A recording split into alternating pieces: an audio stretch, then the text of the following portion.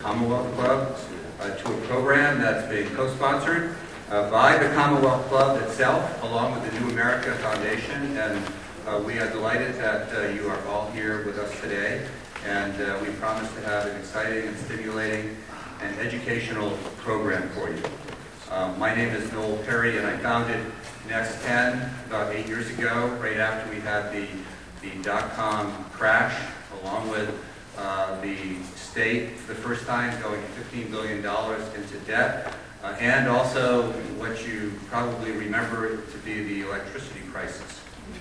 So I have 5 sons, and right around that time I was a venture capitalist, working in many different areas, but particularly with companies like Leapfrog Toys and also First Best Organic Baby Food and some other kinds of companies. But anyway, I was inspired to start Next 10, which is the next 10 years of California, because I was concerned about the future of the state. And with 5 sons, I care about what happens here. I was born and raised in Rhode Island, but I've come to totally love California and what it offers us. And I still, even though the Californians, some people believe that we're somewhat tarnished because of what's been going on with the budget, I believe deeply in the future of the state and the fact that we are the growth of innovation and we are the leaders of the future in many different areas. Here we are today, and we're going to do the California Budget Challenge. The California Budget Challenge is a nonpartisan tool that over 300,000 Californians have used. And for example, over the last year, we've made presentations to over 100 groups similar to using the clicker technology that you're going to use today. So we're really excited to be able to play a small role in helping to educate Californians. Today marks the update of the May revise for the California Budget Challenge. As you know, the way the budget works, in January the governor comes out with a budget that gets revised in May. And so after it's revised based on new revenue projections and other kinds of factors, it's a different situation. So we have to update our challenge. And so we took this opportunity with the update of the challenge to invite all of you here today and these wonderful 3 experts who have taken time out of their busy schedule to be with us today. I want to say that we have a gentleman by the name of Tim Gage. He used to be the Director of Finance. He works with us he's our expert to help revise these questions. We've also had Mike Genest, who used to work for former Governor Schwarzenegger as his Director of Finance.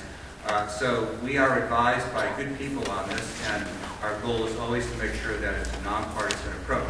But today, this is hot off the press. We've just recently revised this. You are the first group to have this experience, and so just so you know, we want to improve the challenge, and so you may have actually suggestions for changes that can make this better, and so we're totally open to that today.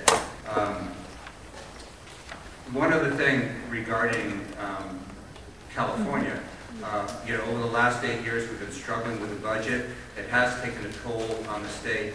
And one of my firmest and deepest beliefs is that over the next few months, California can get the budget challenge resolved so that we can move beyond this and start to work on improving K-12 education, higher ed, our prisons, our safety net.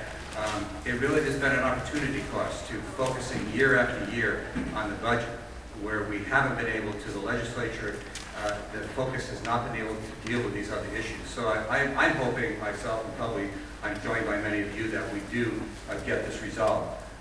So a few housekeeping things. If you could turn off your cell phones, that'd be great. The bathrooms are in the back there. Lunch is going to be served at noon. We have a great lunch. What do we have? Sandwiches. Okay.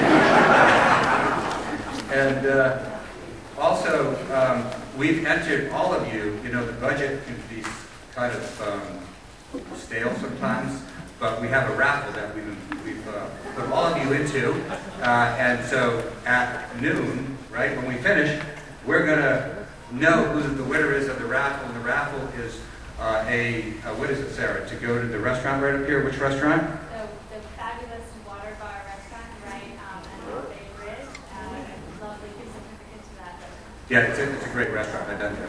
It's just stick around. I must not be. So at this point, I'd like to introduce our panelists. We are truly honored to have all of them here. We have John Myers.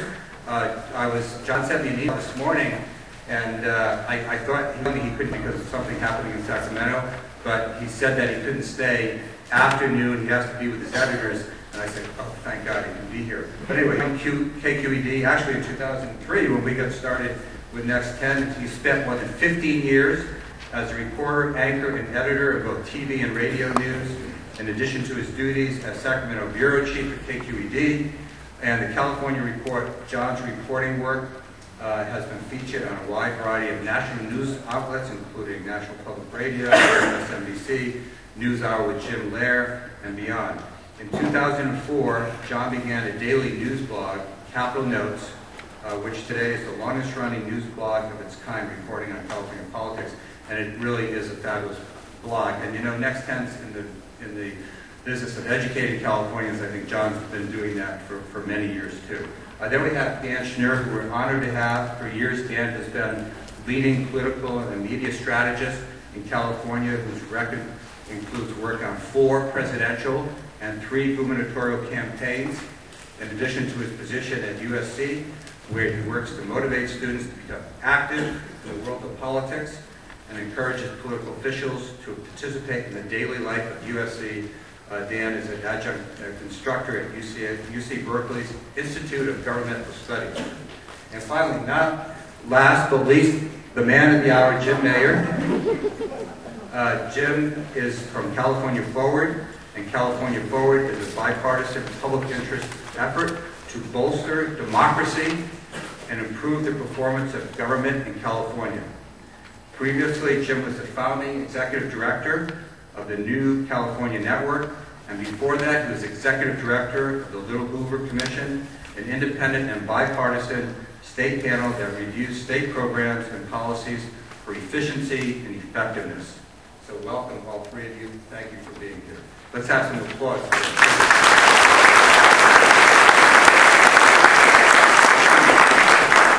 Okay, before I turn it over to our panelists, I wanted to have a little brief instruction on the clickers. So everybody has a clicker, right? That's your voting instrument. Okay, so we're going to have a little, we're going to do one question here as a warm-up. And the first question, I'm going to invite the audience to answer this question that's going to be up on that screen up here. In the last 50 years, how many times has the California state budget been balanced? Number 1, 0, number 2, 19, number 3, 39, number 4, 50. And so it is kind of a trick question. Question already. You're smart, aren't you? Okay, so you have so if you vote for 1, you push 1. Very complicated. Vote for 2, push 2. And you can vote 1,000,000 times, but it's only going to take the last one that's registered before we actually do it. So in other words, when we get into the challenge, if you want to answer the question right away, you can answer it, and then that'll be it. You don't have to do anything else. So Sonali is here today. I'd also like to introduce Sarah from Next 10, and Marcia. Where's Marcia? Well, Marcia's here too. She's out there at registration. Those are the 3 staff from Next 10 who are putting this on for us today with me. So anyway, so let's vote. Okay, watch that. It's going to be, say, 5, 4, 3, 2, 1.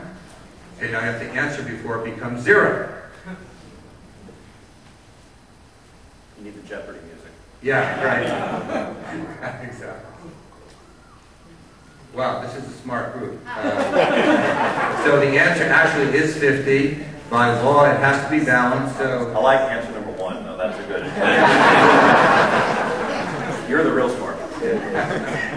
Yeah, so we got a good group here today. And so let me see. Without further ado, let me see. Am I supposed to do anything else here? I don't think so. Without further ado, we're going to start it out with John, who's going to start in at 35,000 feet and give us an update on where we're at. The other thing, we asked the 3 panelists to see if they could come up with some questions for us to put up on the screen, and each of them has come up with a few questions. So So they're going to have, each one is going to have 8 minutes to do their questions and to explain and educate us about the budget. So, John, please.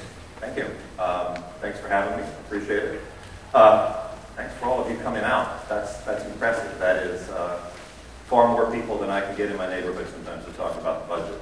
They usually push me the other way when they see me coming out the street. I was going to say that you're getting sandwiches for lunch, and your real test is to figure out how much of the sandwich you want to eat, how much of it you're willing to live without, how much you want to borrow from your neighbor. You see where I'm going. Budget humor, man, that's really sad. So I thought I'd tell you a little bit about where things stand up at the Capitol now. We drove down this morning, and shockingly, yes, there's no budget deal. Surprise. We are, in a story that I did this morning for us for radio, I said that really, we are where we have been, I think, since January, because we're stuck over that mighty T word, isn't taxes. And we've got, the parties in pretty stark disagreement about that. We're actually now, every year we seem to develop a new phrase, a new way of looking at it. So now we're talking about bridges. And this is the governor's phraseology now. So he wants a bridge, a tax bridge now, because as you may remember, he wanted a special election on taxes when he took office in January. He actually wanted that election on June 7th, so we're now 2 days past, and he would have voted. But shockingly, you didn't, because he could not get agreement in the legislature to call that election, primarily because Republicans did not want to call an election on taxes. And we can debate why that was later. So now we have gone too far to have an election up or down on taxes before the fiscal year starts on July 1st. So now the governor wants what he's calling a bridge tax decision, which would effectively be the legislature conditionally approving $8 to $11 billion in taxes, subject to later ratification by the voters. It gets more and more complicated as we go. The governor's staff has taken to even going on Twitter and putting up links to a YouTube video of bridge over troubled water. Meanwhile, of course, you know where the other party says it's a bridge to nowhere. Gotta love politics. But that's where we are now, and you've got the minority party of the Capitol still believing that this is not the right way to go. As a matter of fact, I think actually it's more complicated now, because now they believe they would be pilloried for actually voting for the taxes themselves and not the election on taxes. So on and on we go. I think next week will be particularly interesting because June 15th has never meant anything in California. It has been in the Constitution for a while as the constitutional deadline for the legislature to send a budget to the governor. That's never mattered until this year. This year, thanks to all of you passing Prop 25, or maybe you didn't vote for it, but the voters passing Prop 25, they do not get paid if they do not pass a budget by June 15th. There was some discussion as to whether there was wiggle room around that. The controller, the guy who writes the checks, effectively ended that when he said, sorry, you're not getting paid. And it's not retroactive, so they do not get the money back. Whether that produces any kind of squirming or wiggling, you had one Republican Assembly member talking about taking out money off his credit cards to pay his mortgage, which that sounds like he's not very good with money. Well, whether that produces any, I didn't know I was doing a comedy show. Whether that's the budget, whether that produces any movement in the Capitol, we'll see. And that'll be, what I and others will be watching all summer. So I came with a couple of random questions that I thought might present some of what I think is interesting about the budget, because as you will find, and you already know this, the California state budget, I think, is one of the most complicated processes I've ever covered as a reporter. And when I check in with people who cover state houses around the country, and even people who cover Washington, we have one of the most complicated fiscal practices in the country, simply because we, the voters, have gone in so many times, and there's so many things that we have to sort out. So the first question I had is up here, which is, I'd like you to tell me what you think the size of the budget problem is for the fiscal year beginning July 1st. Is it $2 billion? Is it $8 billion? Is it $10 billion? Or what's the problem? So use your Jeopardy clickers. Exactly. Ooh, look, there's the clock on the corner there. And so let's see what you said it is. It's like the big reveal. $10 billion. seems to be the winner. I love the what's the problem. Again, you're the fun people in the audience. Well, it's not terribly a trick question, but it's sort of a trick question. The $10 billion number might be technically right, but that's not the answer I would suggest. The answer I'd suggest is $8 billion. Why $8 billion? Because $8 billion is the size of the tax package that the governor needs on the ballot, and if he ain't getting the taxes, he ain't getting the budget. So the $10 billion has been the deficit problem. They've come up with an additional $2 billion of solutions, but the $8 billion is the immovable object. So you're right either way, but I would vote for $8 billion, because if you can't get the $8 billion, you can't get the deal right now. You can't balance the budget. So everybody's kind of right. Well, 2 and 3 are both right. What's that? 9 and 10 have one of the right answers. Yeah, exactly right. You guys are on the move. So my second question to you was that the governor's plan to put tax extensions on the ballot, it wasn't really blocked for months for what we used to block budgets for, or budgets got stuck in. You used to need a 2/3 to pass a budget. We don't need that anymore. Again, Prop 25. It wasn't even stuck because of approving taxes, which is a 2/3 vote. It was, in fact, stuck because we could not agree on putting something on the ballot. So my question is, California requires a 2/3 vote of each chamber to place a measure on the ballot. Are we unusual in that respect? 1, no. Everybody does it. 2, 17 other states have this requirement. 3, only 2 states have this requirement. 4, nobody is as screwed up as us. What do you think? How unusual are we when it comes to the legislature placing a measure on the ballot? How hard it is? I actually had to get help from the National Conference of State Legislatures on this one, so I didn't. 2 states require 46, 17 states, 34%. You're both still stuck in the 2 and 3. The answer is 2. 17 states require that. We're actually not the hardest state. 9 states require a 3/5 vote of the legislature to get something on. I mean, no. Yeah, not a 3/5. Thank you. I just did the math and realized that was the wrong answer. No, they require a higher threshold than ours. I'm struggling with the numbers. We have some more coffee. We'll talk again. But we are not completely unusual. But 17 states in the country have a simple majority vote of the legislature to get something on the ballot, a constitutional amendment on the ballot.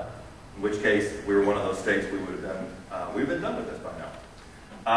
Number 3 was my question. This is one I love as a reporter. This is one I get all the time. We talk about education funding. People say, "What happened to the lottery?" I voted for the lottery. I thought the lottery was going to take care of this. My question to you is, how much money does the California lottery provide schools? None? 2 cents of every dollar spent? 20 cents of every dollar spent? 60 cents of every dollar spent? On schools, yes. On the K through 14 part of the budget, which is what the lottery is dedicated to provide its profits to. Survey says. You are a smart group of people. 59% picked the right answer. 2 cents of every dollar. But it is amazing how many people do not know the answer to that question. It's only 2 cents of every dollar. It may seem like a lot of money, but we spend upwards of $50 billion now on public education. The lottery is not that successful. The lottery is actually more successful than it was a few years ago, but it will never get to that point to catch up to really do what I think the voters thought they were doing when they approved that. And my last one, if I have time, do I have time for my last one? Ah, yeah, sure, she's giving me the nod. So the governor, as we know, wants a special election on taxes. We can talk about whether that's a good idea or a bad idea. I would submit it was a political calculation. He didn't have to go to the voters. He could have just gotten the legislature to do it. How many special elections have there been in the last, well, first of all, there have been 5 special elections in the last 40 years in California. How many governors have failed to convince voters to approve their pet special election proposals? None? 12? All but 1. Well, 12 would be wrong because there were 5 special elections. Now I'm giving you 1 and 3. I just basically. How successful have governors been, in other words? Or how, that's the gist of what we're talking about here. What's the governor's likelihood of success when he takes us to the ballot?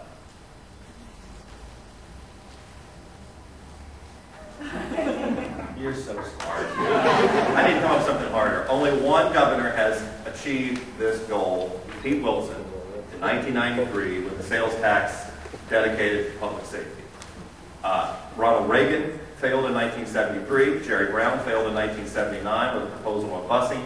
Arnold Schwarzenegger famously failed in 2005 with his measures. And in 2009, everybody failed with the legislature and the governor taking the cleaners on that one. And I think that shows how difficult the governor's path that he has put on forward here is going to be. Because once you get it through the legislature, the voters become very skeptical. And in the tax realm, I think they're even more skeptical. So I've given the hook. We'll talk some more in a moment. Thank you, John. Speaking of someone who worked with Mr. Wilson and others.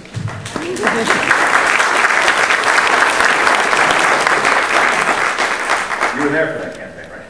I was. And briefly before I get started, what I will do is add on to what John was saying about how difficult it is for a governor to pass a special election budget. I was Governor Wilson's communications director in 1993 when the half-cent sales tax passed. Three important things to know about that. Number one, it was a sales tax extension supported by both the Republican governor and the Democratic Assembly Speaker, Willie Brown, a bipartisan approach from the beginning. Second, that the money that would come from that sales tax increase was dedicated specifically to police and fire protection, so voters who might have been skeptical of going to the general fund had that answer. Third, the day of the special election, the largest forest fires in the history of Malibu broke out. That fire made a big difference, I think. I have spent the last 18 years denying that I set those fires.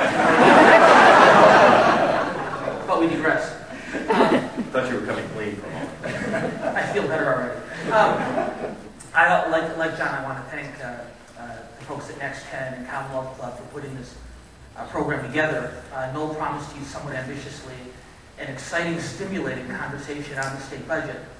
And now that we've passed through the comedic silence of John Myers, I should probably tell you that while I think it will be educational and informative and very helpful, exciting and stimulating is probably a little bit of a high bar for us to set for today's exercise. I've been to the Commonwealth Club before, talk about campaign finance reform.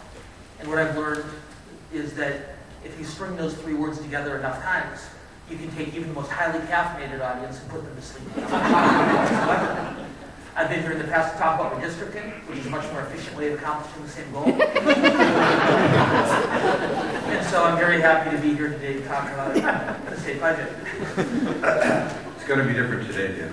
There's an old adage in politics. Actually, I guess all adages are old. That's why they're old. That's why they're adages. There's an adage in politics. Everybody wants to go to heaven, but nobody wants to die. And when it comes to passing a state budget, I think you can see pretty clearly exactly how apt that adage is. When we poll at the USC College LA Times poll, and when the other most recognized polls in California, the Public Policy Institute of California, and the Field Institute poll, not surprisingly, an overwhelming majority of Californians think we should have a balanced budget. Imagine that. Where you get into trouble is exactly how to do it. We asked voters whether they would be wanted to see a budget passed solely through spending cuts, solely through tax increases, or through a combination of spending cuts and tax increases. A very, very small number said the budget should be balanced entirely by tax increases, less than 10%.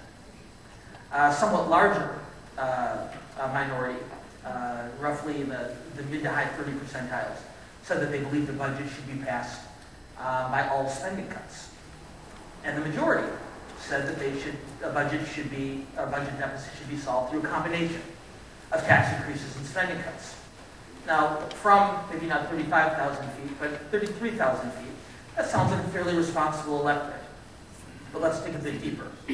So we went to those people and said, all right, you think the budget should be balanced, at least partially through spending cuts. And what we began to ask is what areas of state spending they would like to see cut. K-12 education? No. Higher ed? Not a chance. Healthcare? Transportation? Public safety? Environmental protection? No. The exceptions, not surprisingly, are prisons, welfare, and taking cellular phones away from state employees. Check that one off the box. The governor, as politically adroit as he is, has obviously moved in that direction here. But obviously that's a relatively small amount of savings. So So then we moved on and we asked them about, okay, a lot of you believe, most of you believe, that the budget deficit ought to be solved at least partially through tax increases. Well, let's talk about what taxes you'd like to see raised. Sales taxes? No. Vehicle license fee? Income tax? Well, who will you raise taxes on? Well, tobacco, gamblers, oil companies, and wealthy people. So in other words, what we see after digging deeper into this question of the Californians who want to balance the budget through a combination of spending cuts and tax increases, they want to balance the budget through tax increases on people other than themselves, and want to see spending cut on programs that do not affect them. So as you go through, to me this is the real value, and I give Nolan and his team just such a huge amount of credit for putting together the budget challenge. Anyone in this room who, in the second hour of our program, is willing to impose additional taxes on themselves or support cuts for programs that you or loved one benefits from, you will have my undying respect. And know that in only the best possible way, you are abnormal. Abnormal sort of a pejorative. Maybe we should go special? No, that doesn't really work either. How about unique, commendable, noble, and hopelessly, hopelessly, hopelessly outnumbered? What we can hopefully talk about a little bit later are the political considerations at play here. Governor Brown has in fact proposed a budget that is made up of some spending cuts and tax increases. And not surprisingly, both parties have rejected the aspect of the budget plan least appetizing to them. They do it because of ideology. They do it because of the way the districts they run in were drawn. They do it because they know that the only way that a member of the California State Legislature can lose a re-election campaign is to a more liberal Democrat or a more conservative Republican in a competitive primary. So the only way to lose a seat in the California Legislature is to compromise.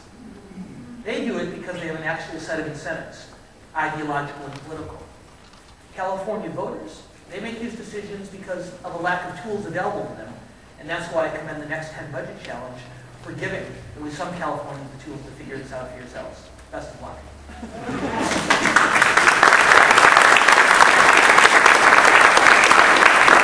Okay, Jim? We can do them really quickly. Yeah, we have a question. All right, questions really quickly. All right, questions really quickly. Speak question. To close the rest of the budget deficit, do you favor or oppose holding a special election in which voters would decide whether to renew increases in income tax, sales tax, and vehicle license fees that recently expired? Now these questions, this one and the other one I've listed, are questions that we posed in the USC College LA Times budget poll. And so what we'll be interested in is seeing how you guys compare to the electorate as a whole. So, 1, you favor a special election, 2, you oppose it.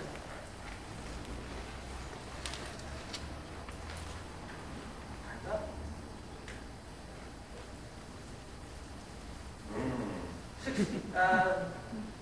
72% favor, 28% opposed. As you can see in a statewide poll, it's a little bit closer, 60 to 35. Quick twist on this, which we won't have a chance to poll you guys on, although we might talk about later, is when we asked those voters whether they wanted a special election or not, a very large plurality said they wanted a special election in order to vote against the governor's budget package. So it's not entirely clear why they would like it to take place, except that they don't spend enough time in high school gymnasiums anymore. Anyway, second question. To close the rest of the budget deficit, do you favor or oppose passing a bill in the state legislature to renew increases in the income tax, sales tax, and vehicle license fees that recently expired? 1 favor, 2 opposed.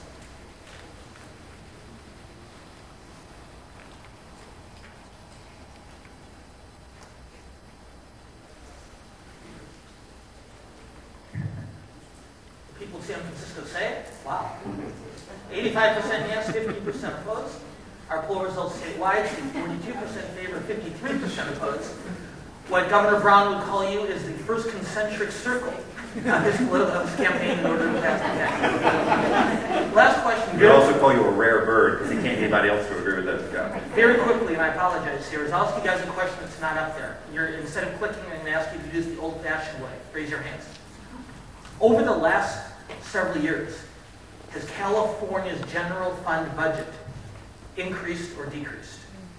How many people in the room believe that over the last, I believe the question is the last 2 years, 3 years? Oh, Okay, well, we do it. So in the last 3 years, would you say the California state budget is bigger than it was 3 years ago? Smaller than it was 3 years ago? Or has it stayed about the same? Bigger, smaller, stayed the same? General fund or open? General fund? Open. Open. General. General. General fund. I didn't think we were going to get the same.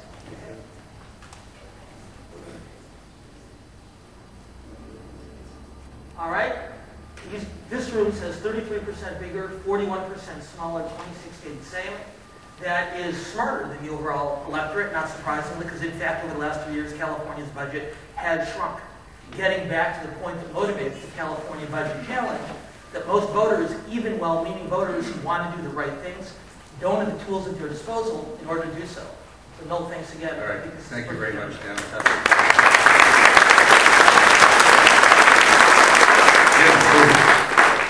Well, good morning, everybody, and thanks, Noel, for bringing everybody together and all your great work at Next 10.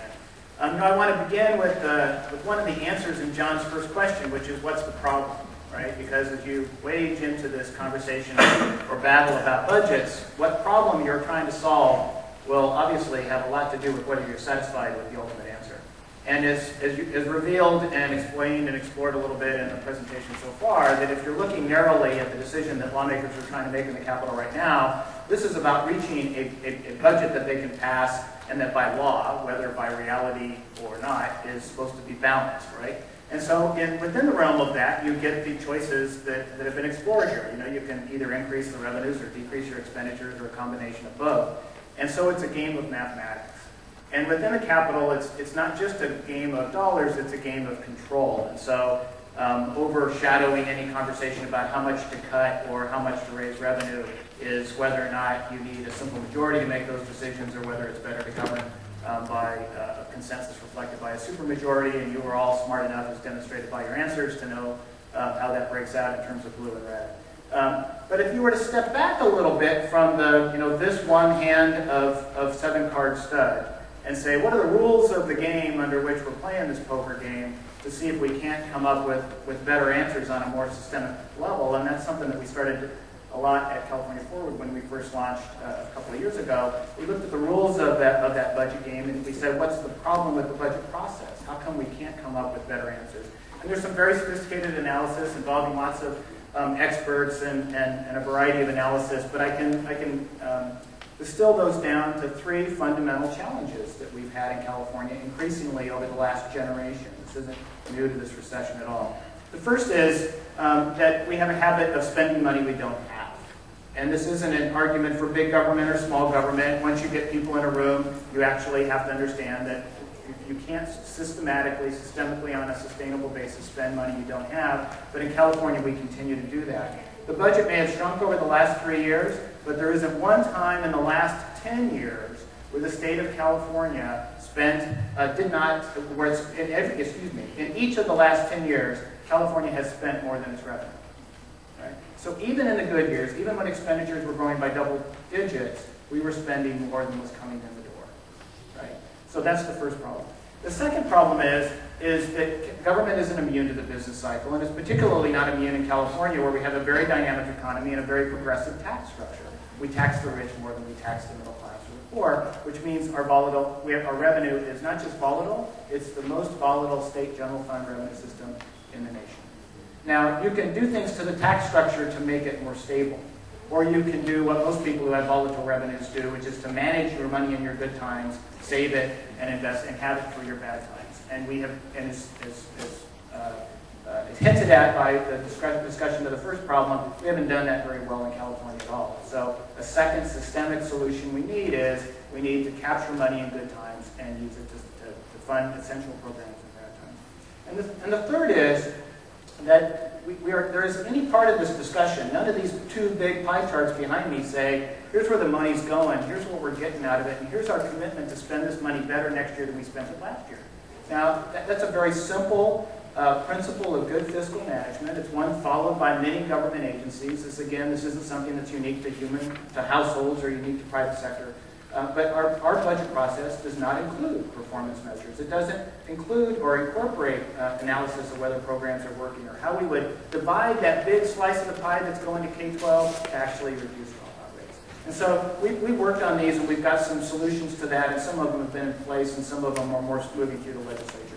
But I want to now turn to, step back even a little bit farther from the rules of this poker game and say, what's really happening with these chips? What are we really doing with this? And at the end of it, when you look at the state's fiscal system, we again have three fundamental problems that we want to think about. The first is that the vast majority of Californians have lost trust that our elected leaders in the state are spending their money well. And this is not a D thing or an R thing. 50% of Democrats, according to the Democrats' own internal polling, don't trust state leaders with their money. Right? Overall, 65% of Californians don't trust them. Naturally, Republicans don't trust them as much as Democrats. But 72% of declined to state voters don't trust state leaders with their money. So this is a big issue. What do you do to fix that? But think about yourself just as active, involved citizens. If there's not enough confidence the government's going to spend our money well, that's a fundamental fiscal problem. The second biggest problem is that most of those poker chips they're playing with somebody else's money. And this isn't a Tea Party issue of they're spending, they're dealing with my money or your money. This is this pie chart right here. And look at the one here that says Health and Human Services, K-12 education. Virtually all of that money is spent in communities. It's not spent by state agencies. It's not spent by Sacramento. It's spent by the city and county of Sacramento, the cities in San Mateo County and Santa Clara County to do K-12 education, community college education, to do the health, the safety net, CalWorks, job training, those kinds of programs. But yet the trade-offs that are getting made, what's getting high-centered by this gridlock and all the rules, is really money that ultimately is spent at the local level. And once upon a time in California's history, more of those trade-offs were made at a local level. And finally, the third big problem is that we actually spend that money with the desire of having an important outcome. And so the outcomes matter. And in fact, the outcomes not only matter in terms of are we improving the well-being of our communities, but it impacts future budgets. The reason why that prison budget has grown from $4 billion to $10 billion over the last decade is a combination of criminal justice policy and failures in the educational and health and human services system. We graduate our failures in government to more expensive, least effective solutions. Right? And so the long-term structural answer is, yes, we can't spend more money, and we're going to have to do this kind of trade-off. We need to change these rules of the road so people actually have better and smarter choices to be making in the budget process. But we also need to rethink and restructure the relationship between the state and local government, especially around the fiscal system, so that we can re-empower community governments to have ownership of the programs that they're delivering, to be responsible to you as voters and taxpayers and citizens and clients and customers for the results of that system. And then, so that they can start having the conversation across governments that are necessary to deliver better results. Two quick examples. High school dropout rates, right? 30%, according to the Department of Education, of high schoolers don't graduate in a normal time frame from a normal school. They may come back and get something else later on, but in anything that we would call a high school dropout when I was in high school, 3 out of 10 of us wouldn't have been there at our graduating class that were there as a freshman, right? That's a huge problem. That's a huge problem in a state like California that's trying to compete globally. Now, what does it take to reduce high school dropouts? We actually know we've got very effective programs throughout the state. The schools alone can't do it. The schools can't do it without effective children's mental health programs, without effective drug and alcohol treatment programs, without ways to intervene in struggling families early when they know it, with effective programs that actually solve the problem. We know the solution. It involves more than schools. It involves cops, probation officers, private sector, nonprofit, faith-based community. We've got to get to a place where those solutions aren't one-off examples that we're giving awards to, but they are the industry standard for a government that can deliver the quality of services that impact our lives. That's the real budget. And that's where I think the governor and lots of people are headed with the realignment. With that, we've got a couple of questions.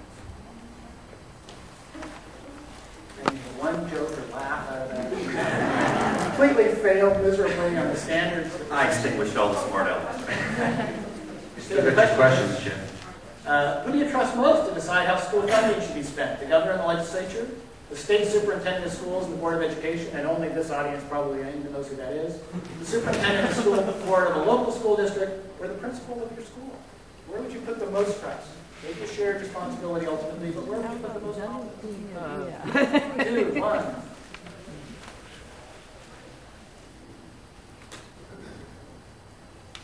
Well, look at that. So when you saw that big slice of that pie, that we're debating how to spend that percentage, actually, you guys understand the implications of this. Let's go to the next one. Who are the 2% that got the money? Legislative staff is going to This is cuts, you don't get to vote on these things. Right. The state budget for next year is about $10 billion out of balance, not the $8 billion solution that John accurately identified, but the balance is 10. Right. Balancing the budget may require cuts in schools, health and social services, and prisons. How much would you be willing to pay in higher taxes to balance the budget? So this isn't going to get you his undying respect and support, but it may get you at least some of his respect and support. Because I'm not saying what you would cut, but what's your willingness to pay? This is a classic economic question. Put it on the table. Just general fund. How much are you willing to give those guys in Sacramento to close the $10 billion gap?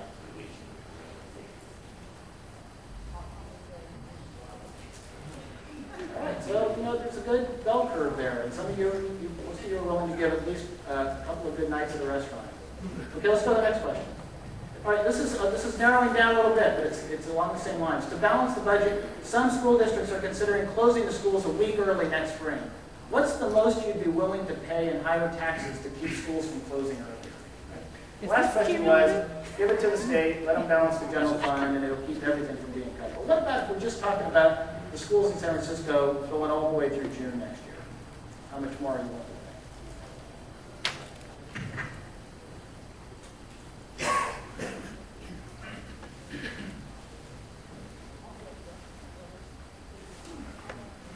Wow, even less. I think that's less.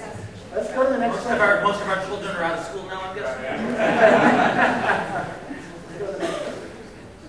Okay, the state's high school dropout rate is estimated to be 30%. What's the most amount of money you would be willing to pay in higher taxes if you were confident the money would result in a 5% decline in the dropout rate?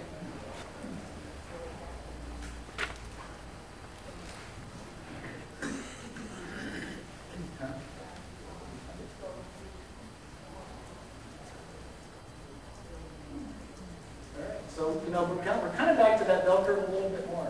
I would tell you, this it'd be fun to discuss this. So anybody who has ideas as we move along, and maybe this is a product of where we are in Sacramento, in San Francisco, and your own relationship with SF Unified.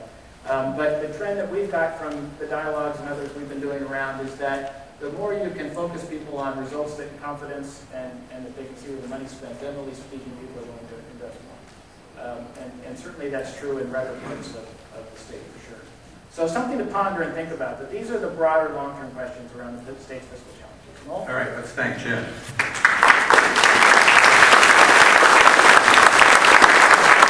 Okay, so without further ado, let's get into the California Budget Challenge, which you've all come here for and you're so excited about. Let's get it going. And any of you who are really good at it, the Redistricting Commission puts maps out tomorrow. You might want to think about running, because we could use you in Sacramento. Definitely. So just a basic review here. Remember, we started out the year with a $26.6 billion budget deficit. And then the governor's January budget proposal, remember what he said he wanted to do, which we've been talking about, and our panelists have talked about, extending temporary tax increases, shifting responsibility from some services to counties, cutting spending to nearly every area of the budget. And we know that there was about $11 billion cut back in March. And then we had the May revise, which is what we're here today to talk about. We had $6.6 billion in unexpected revenue gains.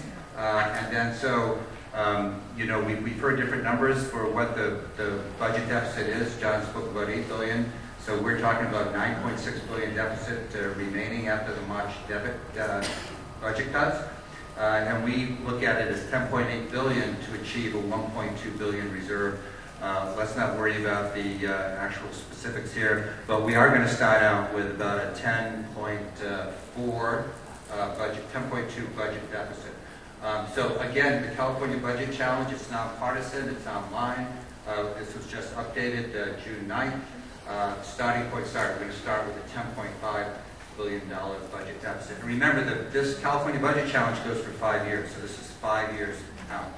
No, can I make Sure. one point that I think is that people don't understand, and the governor and the legislature have not done a good job of showing you this, maybe for their own reasons. In the slide a moment ago where it said there's $6.6 billion in forecasted revenue gains, it's the unexpected windfall we've talked about. That number is not inaccurate, but it also is in a budget that includes the governor's tax extensions. If you roll the governor's tax extensions out of his budget, which is $8 to $10 billion, we would not be ahead of where we were. We would be cutting more. Does that make sense? So when all these people that you talk about say, well, don't raise taxes, we have $6.6 billion extra. Well, that's assuming that the governor's $8 to $10 billion tax extensions go on the books. You don't have those. You don't have a 6.6 windfall. You're actually under projections. So it's some context that is missing the political debate. Anyway, sorry. Thank you for that clarification. Before you make your decisions. Okay, so go ahead, Sonali. Okay, first question, K to 12. So just so you know, so we're going to go through the challenge, and you're welcome to ask questions, any clarifying questions. I've invited our panelists to, come up with any thoughts or anecdotal information that they have that clarifies this. I'm going to moderate this, and there's probably going to be a lot of questions. Right now, I'm looking at a time check, and we got about 5 minutes of 11, so we have good time. We have an hour to do this, and so please don't get upset if I cut you off. It's not because I don't want to speak. I don't want you to speak, but we got to meet the time deadline. Plus, we're going to have time later to speak, and we're going to do our raffle at the end here too. Okay, so how much should California spend per student K to 12 education? The first question, the first answer will always be no change. So here we have no change. K to 12 per pupil spending in 2016 will be about $11,500, which is 13% below the projected national average, reflecting action on the budget in March. Number two, reduce the deficit $4 billion and hold growth and total funding below the required Prop 98 growth rate. This would be 18%, leave us 18% below the projected national average. Number three, add $2 billion to the deficit and use this funding to reduce the amount of school district funding deferred in the following year. This will increase per pupil spending by $40, 13% below the projected national average. And then number four, add $4 billion to the deficit and increase per pupil spending by $650, which will leave us 8% below the projected national average. So, do we have any questions? I heard math come out that if you said for every dollar you spent in like preschool education, you save $4 down the road. So is there any math that's been done that for every dollar we spend in K through 12, we avoid so many dollars in prisons and other? Yeah, that's a great question, and the answer is no. That would be too complicated for what we're doing here. I think the other thing to keep in mind is, unlike the federal government, the state is required to balance its budget on an annual basis. So depending on your ideology, you might see additional funding in preventive services and saving money down the line. On the other side of the aisle, you might see tax cuts just causing revenue growth in future years. But you can't figure that into your budget. I'll just note that there is a national website now that explicitly has done the math and links dollars spent in education, or at least graduation rates and college education rates, and how that affects crime, public safety, and other kinds of and financial issues. And I think the other tremendously hard part about schools, and this is a broader discussion, and this is unfortunately makes this a tough choice here, is that you can look at the per pupil number, but it doesn't quite get you to where the money is going. I mean, there's a great big discussion about how much control the legislature has over where they have to spend it versus loosening those restrictions. How much goes into the classroom? How much goes here? How much goes there? I mean, and you'll never get that resolved in one thing, but I think, once you start to peel into education funding, you start asking lots of really complicated, tough questions about the dollars. Sir? Quick question, numbers 1 and 3 have a difference of $2.5 billion in funding, but no difference in the percentage below the national average. So there's something funny in the numbers. Well, I can say that the third choice is the governor's May revision, and this reflects the governor's May revision, and the money is being used to pay back the deferral, whereas in the first choice, it's not. The first choice is the no change. So the third choice reflects the governor's May revision budget. So that's why you don't see Oh, that so the per difference pupil is there increase. is extra money, but the money goes into the Pay the deferral. deferral as opposed to Yeah. per pupil spending. Yeah, the January budget said that some of the money we owe you schools, we'll get to you later. And now May says, well, we got a little bit more money. We actually won't push off that funding issue, right? Okay, one more question, then we're going to move on, please. I have a major question about the assumptions to begin with. We're talking about a 5-year recession will continue another 5 years? And does it build in anticipated revenue increases as the economy improves over time? Well, what I have seen from the legislative analyst's office, which is really I wrap myself in a blanket of they're nonpartisan, they don't try to spend me. The economy is improving, but slightly over the next 5 years. So whether someone, and then we get into a debate about do the taxes impact the recovery or not. I think the bottom line here is that you should assume the economy will recover slowly. You should not assume the economy will fill in the money that we have lost on the natural. I mean, yeah, exactly. I mean, no one's even figured out the taxes that we've had in the last 2 years, what impact they've had on the economy. You're pulling apart these models of static and dynamic forecasting, and it makes my head hurt. But I mean, the general consensus is. Not the effect on the economy. Yeah.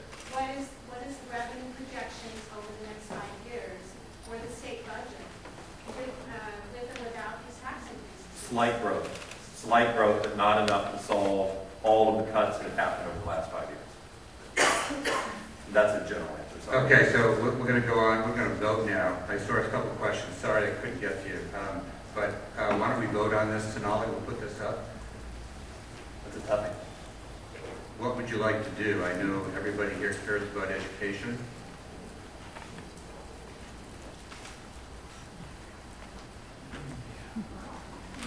Okay, we are going to add $4 billion to the deficit because you have all 37% of you have decided to add to the deficit because you want to bring some more resources to education.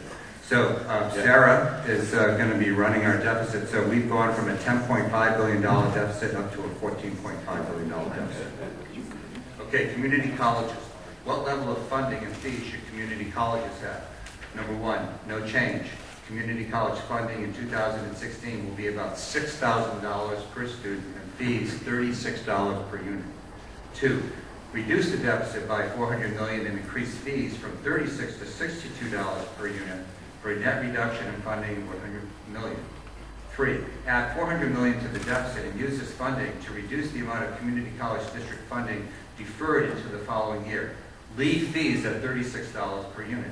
And finally, number four, add $400 million to the deficit to increase funding to schools and return fees to $26 per unit.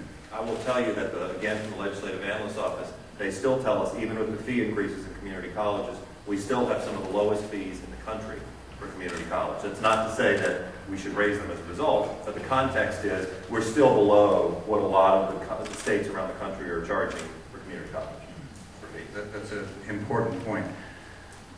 Not a lot of people wanting to talk community colleges out there. Don't see any. Oh, there we go. There's a question. Go ahead.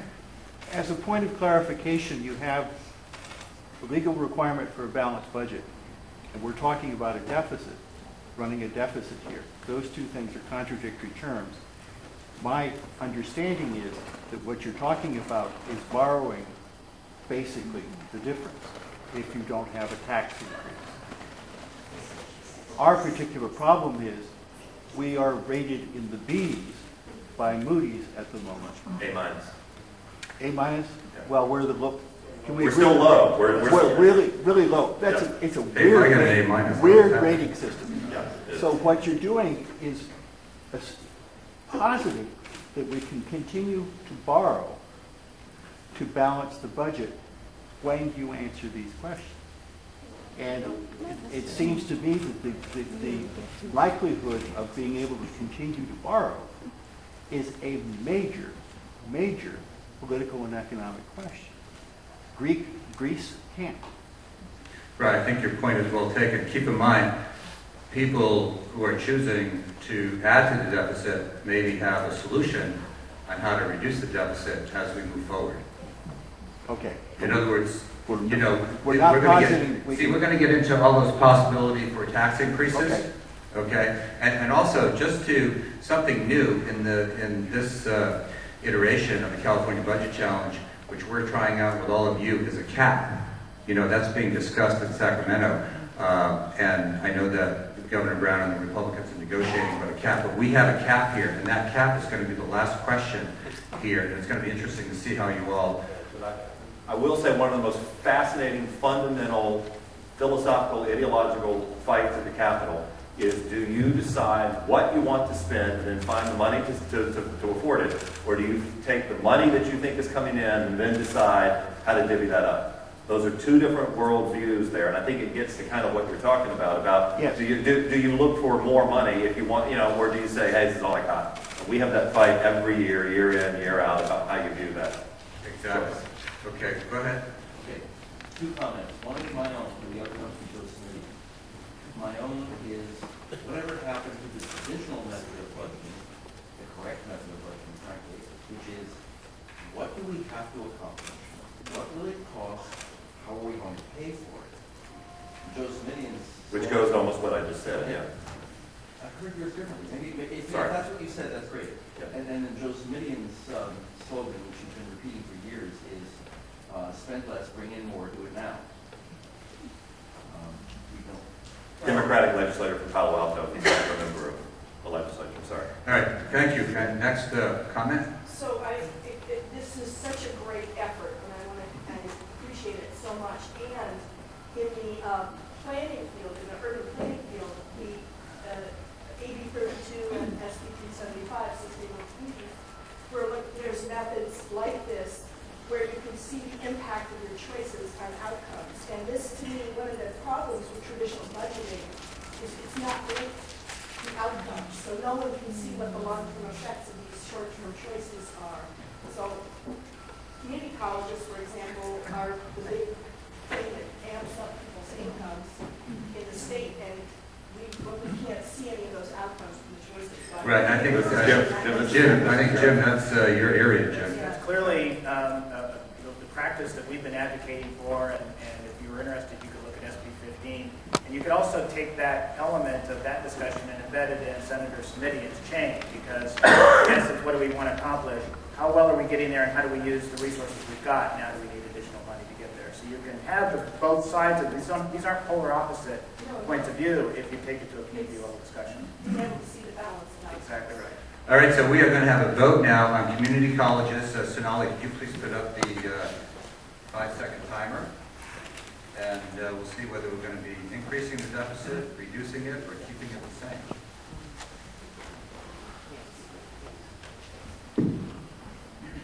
Okay, you elected, 45% of you elected to reduce the deficit by $400 million. And keep in mind, remember, when you're up in Sacramento, if you want to do taxes, you need to have 2/3 of the legislature. So when we get into taxes, we're going to be able to have the opportunity, I'm not saying you're going to do it, to increase taxes with less than 2/3. Okay, next, redevelopment. Should California change the way in which it finances local economic development? Number one, no change. Keep redevelopment funding as is. Number two, end the use of local property taxes for redevelopment, thereby providing local schools with more than $1 billion. 3, end the use of local property taxes for redevelopment, thereby providing local schools with more than $1 billion, and allow voters at the local level to approve school bonds with a 55% to fund local economic development instead of the 2/3 that's required. And 4, modify redevelopment to reduce abuses, but retain the use of local property taxes to fund local economic development. I've had to become an expert in redevelopment this year, which is painful. And I will tell you that what I find fascinating is that there are so many different variations of redevelopment across California. There are 400 local redevelopment agencies. They operate largely autonomously without really any kind of oversight. They calculate their debt load differently. They calculate their priorities differently. They do, however, have to spend money according to a couple of rules that aren't up here. They have to put some money toward affordable housing projects. And they do, in a lot of cases, share some money with schools now. The debate is, do they share enough? Does the affordable housing part work correctly? And are they overextending themselves? And as the governor has made the case, in this era where tax dollars are scarce, is this the best use of tax dollars as we have? I will say what's fascinating is that the reason we have the system we do is that the voters put this in place in 1962 with a ballot measure to create what's called tax increment financing, which means that you take these property taxes and you dedicate them toward these local communities. And so now you've got these, the incentive for every community is to have a redevelopment agency, because any growth in the property tax, they keep. It doesn't go to the formula that's everywhere else. So it's fun. And so that you know, so this question, no matter how you answer this question, it will not affect the general fund budget, because these are funds that are going to go to the local schools. Which is interesting because it's different than the governor's proposal then in that sense, because the governor's proposal would take, no? No, well, it's the same. So all of our numbers are being pushed out 5 years. So in year 1, it would affect the general fund by $1.7 billion, but in year 5, you're just looking at the money's not going to. Yeah, governor wants a 1-year fix to the general fund, then he would push it out to the local communities, which may or may not be legal, by the way. But that's You like it? You think it's useful?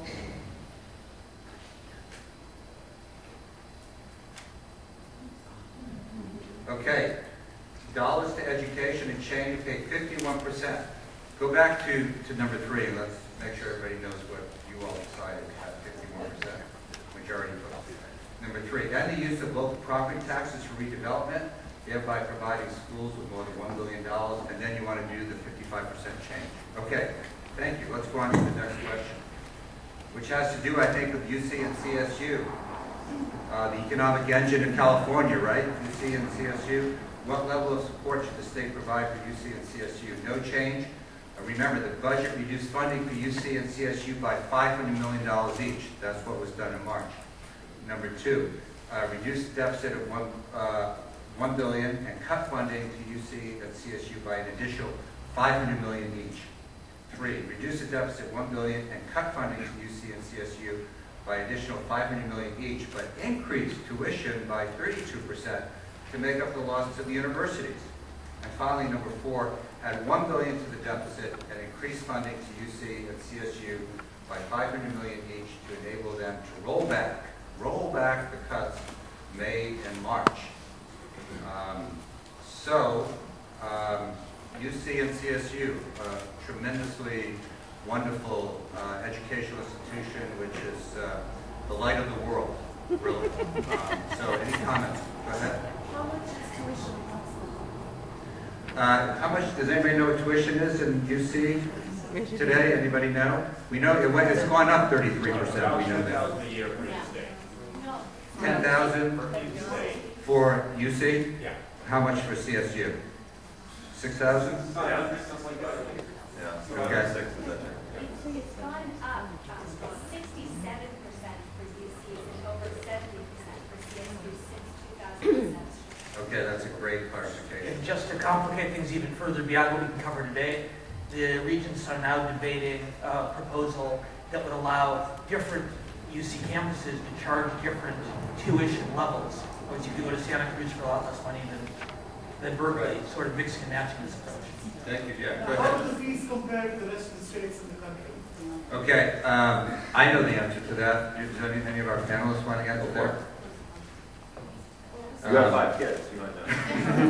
So my understanding is that the UC system, in other words, if you compare the best state universities in America, California's fees are still relatively lower, just like John said about community colleges, than other schools, such as Michigan.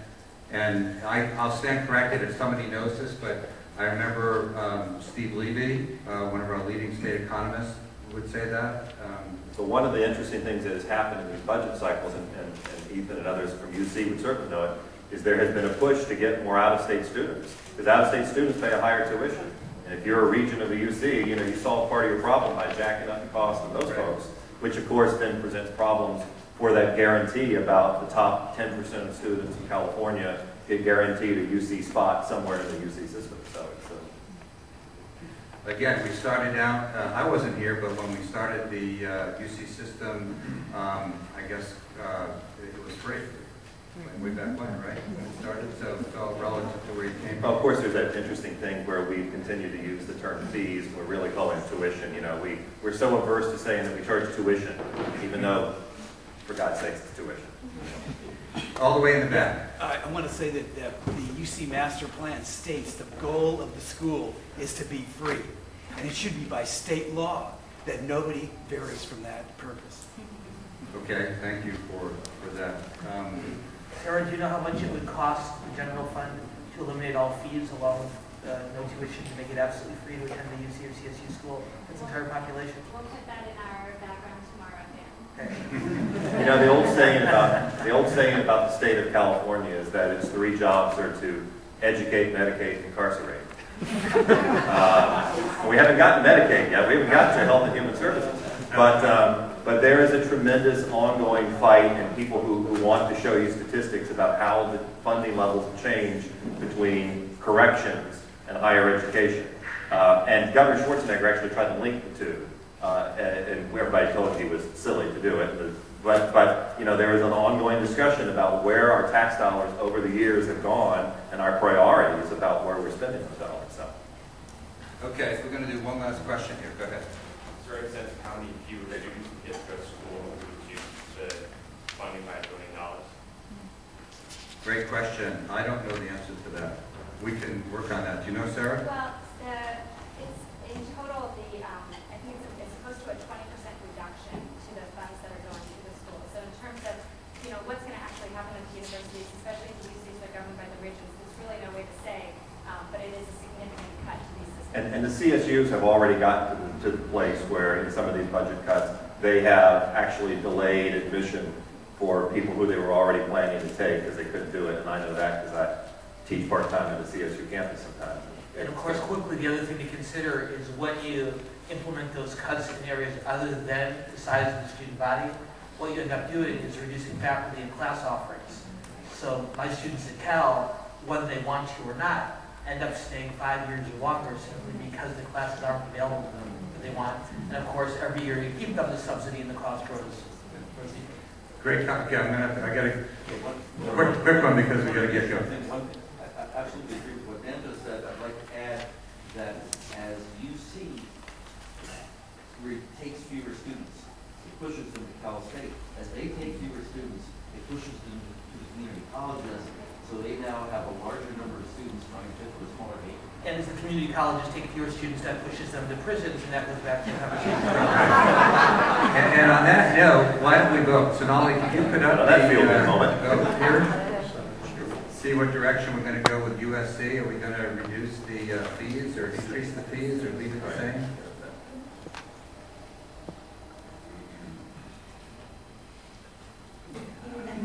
Okay, we're going to add $1 billion to the deficit. We are now currently at a $15.1 billion deficit. Tremendous commitment to education amongst the people in this room, and they're going to be. And we're going to go on to healthcare now. What were the other two? 27, 47? I was just curious. I'm trying to write them down if I ever. Yeah. So now can you go back to the so John can see what those are. I want to justify my time at your event. Sure. Writing something. This says you're all very smart. Sorry. Okay. All right, thank you, John. Okay, now we're going to go to healthcare. Should California scale back or expand healthcare coverage provided through the Medi-Cal program?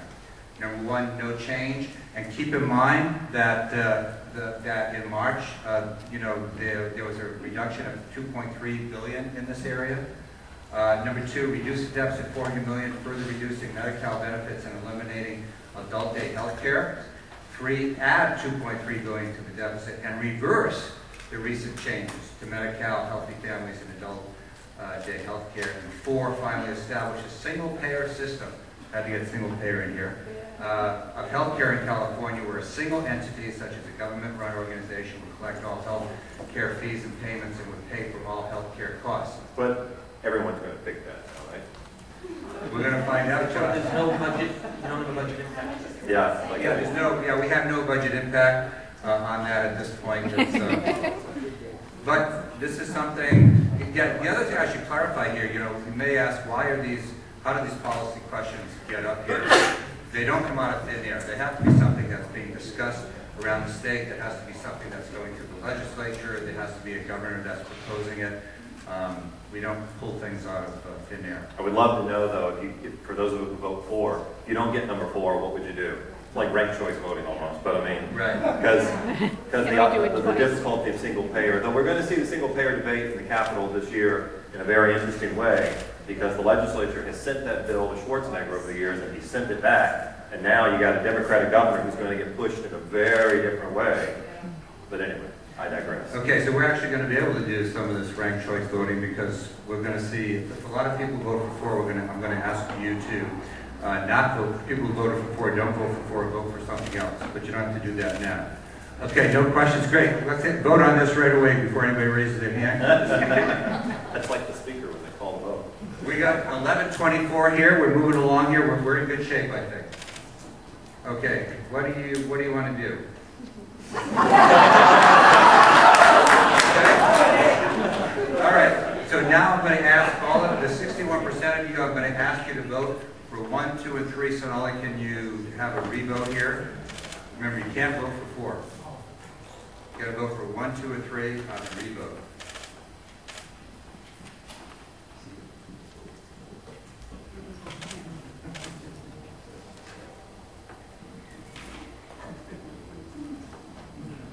Okay, we are not going to make any budgetary decision, so 44% no change.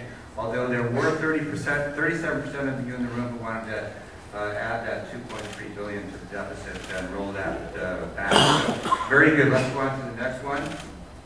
Human Services, CalWorks, and Child Care. Should further reductions be made in CalWorks and Child Care programs in order to close the budget deficit? Number 1, no change.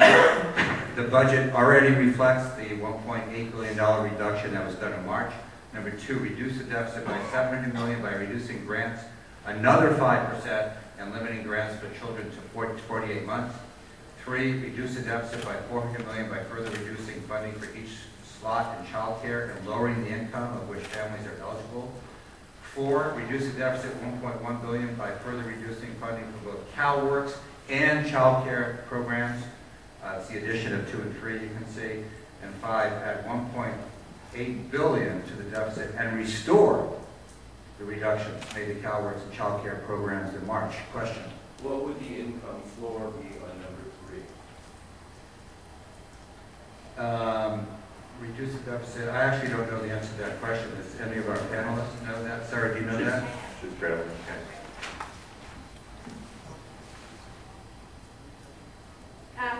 It changes it from 75% to 70% of the state's median income. So it's about for families, for households, from $37.69 a month to $35.18 a month. Thank you. Thank you, Sarah. And it means that 6,600 children would lose services. Sir. Do we have any notion of how much the CalWorks money and the child care programs affect income and therefore revenues in the state? I don't know the answer. I can't say that I see that data. It's an interesting question. I mean, I think the bigger point I was going to just make about CalWorks, and this gets back to actually even Medi-Cal as well, because you know the biggest challenge that you've seen in the last couple of years in Sacramento is when the bottom fell out of revenues. You know, the economy faltered. The case reload started growing exponentially of these programs. And so here you are faced with having less and less state money and harder decisions and more people who need government assistance, and it becomes, you know, the challenge becomes so much bigger. CalWorks is one of those politically supercharged fights because I think it dates back to the national welfare reform under the Clinton administration. And then, of course, you get the anecdotal stories that boil blood about people taking their CalWorks cards and putting them in casinos and using the money. And it's not that didn't happen, but it's an anecdote. But CalWorks has largely been an effective program. I think a lot of people who independently look at it say it's been effective. But at the same time, California, as I understand the stats, and tell me if I'm wrong, has had one of the more generous formulas for allowing people to stay through the system longer when it comes to children. That's not to say that's wrong, but when you compare us to other states, they have been much more restrictive about cutting off those child benefits for parents who don't work after X amount of time. And so, you know, the question becomes, do we think it is being, you know, do we think the money is being used the right way or not? And we've already taken a lot of cuts to CalWorks, so that's another reality. Okay, so let's go ahead and vote on this because we're going to be moving along. We're going to move a little bit quicker at this point, but John, keep clarifying this because you have been doing this for many years and you know a lot about this. Well, it's useless trivia in any other audience except for this one. So we voted, and okay, we voted for no change. Okay, no effect on our deficit. What's our deficit right now? $15.1 billion. Okay. Human services. Should further reductions be made to IHSS for services for the developmentally disabled? No change. And again, the budget already reflects a $1.2 billion reduction in March. To reduce the deficit, $500 million, eliminating domestic services for certain in-home health, what is it? In-home Supportive services, clients and requiring certification for IHSS services. 3, reduce the deficit $200 million by further reducing services for the developmentally disabled and by implementing purchase of service standards. 4, reduce the deficit $700 million and make both cuts to IHSS and services for the developmentally disabled. Again, you can see that's 2 and 3 added together. And 5, add $1.2 billion to the deficit and restore the reductions made to these programs. Sir? I'm having a bit of a problem dealing with these questions because they are in relationship to what already exists. And if you're talking about performance-based budgeting, we're not seeing that here. I read a very interesting article yesterday in the Stanford Lawyers magazine, which proposed cost-benefit analysis for the judicial and penal systems to have that be part of the mix of how financial decisions are made. Here we have an array of choices, but we have no idea how the performance is or how the cost-benefit analysis comes out between these. So you're suffering from the same deficit of information that the people that are actually voting are on this. So what you're looking for is exactly the information they should have and that they do not have. It's a perfectly rational quandary that your mind is in. I mean, I can see you adding values to these questions, that it may be desirable to have this as a society. But The values would be hypothetical. well, yeah, but along with that would be good, this program or this general program saves X amount of bucks or costs X amount of bucks or the cost benefit over the next 5 years is such and such a figure. And so what we're doing is doing a relative voting system here, which doesn't deal with Okay, I think this is a good, if you're going to be here at lunchtime, this is a good conversation at lunchtime for us because it's very important. I'm just going to do one more, and sir, you get the last word. We got to keep going here. Okay, if you say that the legislature does not have the information for cost-benefit analysis, do you think, being a bit cynical, do you think it's because they don't really want to know that information?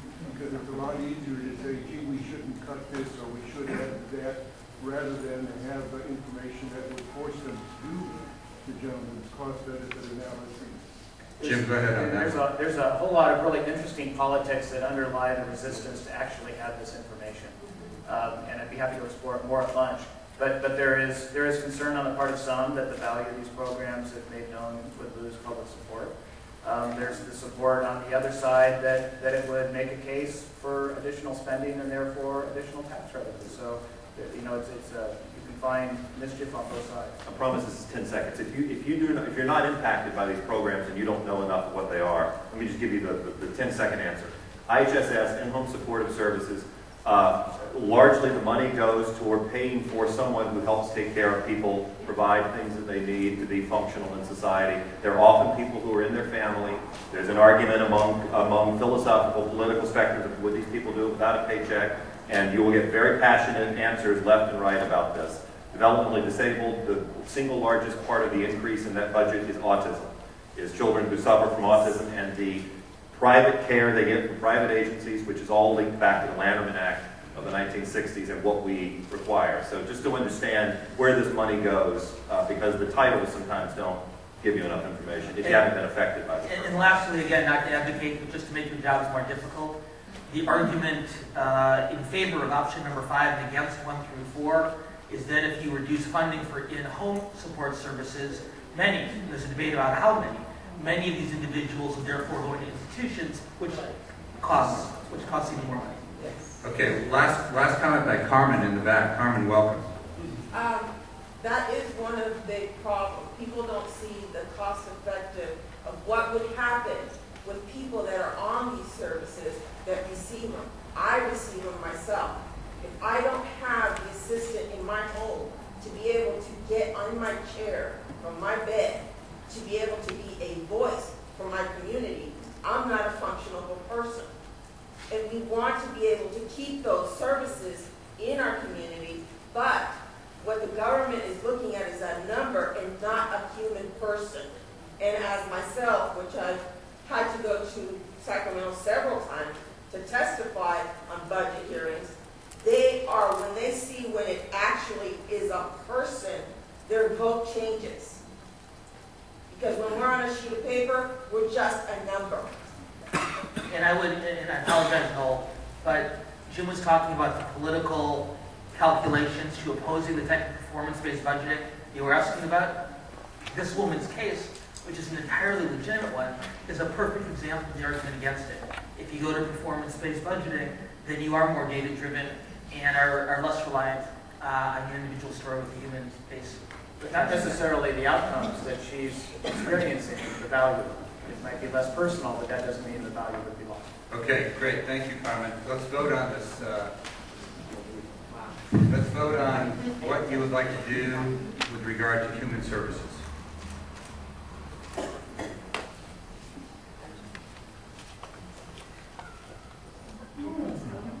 Okay, this was close. Almost 32% vote to add 1.2 billion to the deficit to rescind those changes, but no, we're going to be at no change, so we remain at 15.1 billion. I'm going to start moving things along a little bit quicker. We're at 11:35. We got 25 minutes to do. If you look up on that list right there, you can see we're down to criminal justice. So we haven't even gotten to the revenue, so I'm going to keep things moving. But it doesn't mean you can't try to say something because I may call on you. Criminal justice. Medicaid, incarcerate. All right, here we go. Should corrections costs be reduced by transferring responsibility for certain inmates or by modifying three strikes? Number one, no change. Do not make any changes. Number two, reduce the deficit 1.7 billion and reduce the prison population by transferring certain low-level inmates, parole violators, and juvenile offenders to counties along with funding. This assumes the extension of the increase in the vehicle license fee for funding, which we're going to address later. Number three, reduce the deficit 500 million by transferring inmates to prisons out of state. Which we already do. Which we already do, right. And number four, reduce the deficit 300 million by modifying the three strikes law to limit new three strikes qualifying convictions to serious or violent felonies. This question clearly is influenced some by the Supreme Court decision that we have to reduce the population of California prisons. I should point out that number two, transferring to the counties, not only is that an extent, is basically the governor's plan of realignment, the state-local relationship, but it does depend in large part on borrowing money, on bonded money to build more facilities. The local facilities do not have, as the sheriff in LA and other places will tell you, they do not have the capacity to do this completely all in the short run. So there is another cost to that, which is you've got to borrow money to build jail beds.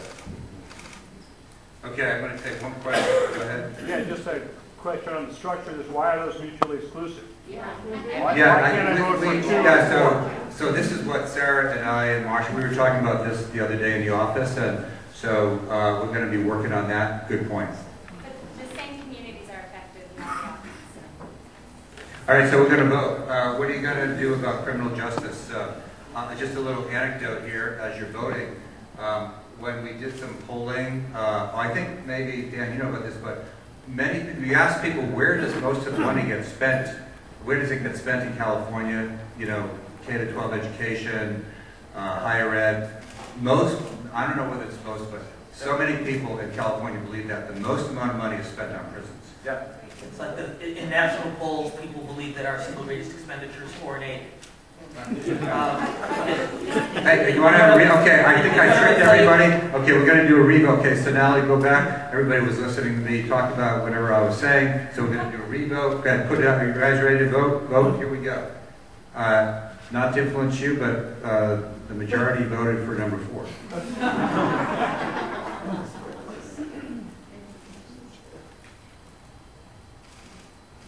John? Okay, $300 million from the deficit, and we're going to go back to the drawing board on this question.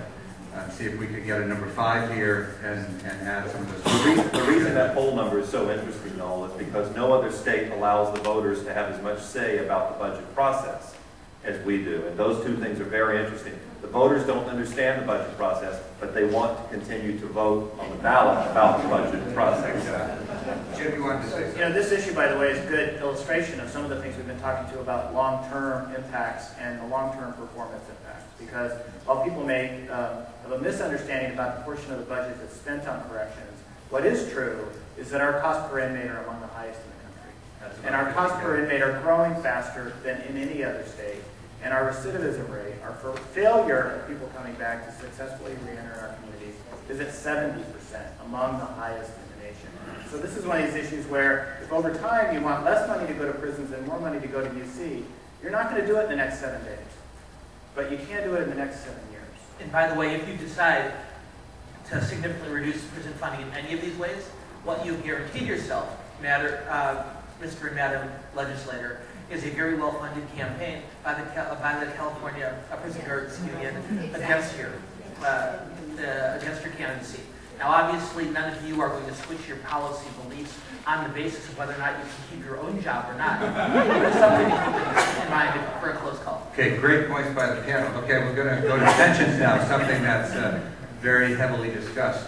Should state employee pension benefits be reduced and/or employees contribute more towards the cost? Number 1, no change. Recent bargaining agreements provide for higher employee contributions, and good enough, as you may vote for that. Number 2, reduce the deficit $300 million and negotiate even higher employee contributions toward pension benefits. 3, reduce the deficit $300 million and negotiate even higher employee contributions and reduce benefits for new employees, resulting in significant long-term savings. And finally, number 4, reduce the deficit $300 million and negotiate even higher employee contributions and shift new state employees to hybrid retirement plans, resulting in significant long-term savings. This is a very important question. You will see this on the ballot, I predict. I mean, there are initiatives out there moving to do even more than this, to do much more bigger cutbacks to public employees. And Jim, where you used to work, the Hoover Institute came up with a plan that suggested a hybrid pension plan. Okay, so I'm only going to take one question, and it's going to be somebody new, and then I'm going to vote. And it's going to be you right there. What I don't know on this one is, to me what matters is the total compensation of the employees. And this doesn't say anything about are they well compensated or are they not, and I don't have a clue. Do you know what I mean? There are thousands of studies on this that all contradict each other. But I think that John will correct me if I'm wrong. The general consensus I've seen is that state employees, if you factor in relative levels of education level, receive slightly less pay than their private sector counterparts, but receive more in benefits. The tremendous challenge is that you can evaluate a clerical employee, public sector, private sector. You can't. How do you measure CHP? How do you measure CAL FIRE? I mean, you don't really have those in the private sector the same way.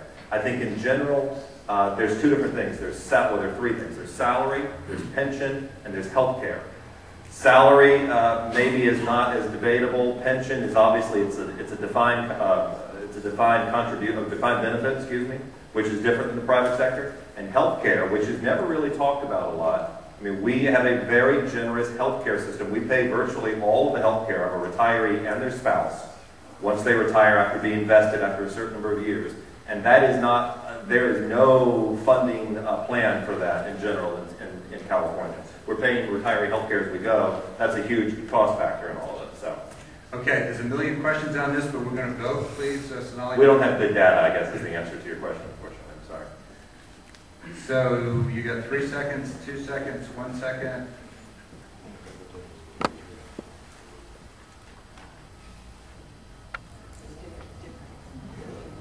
Okay, $300 million from the deficit.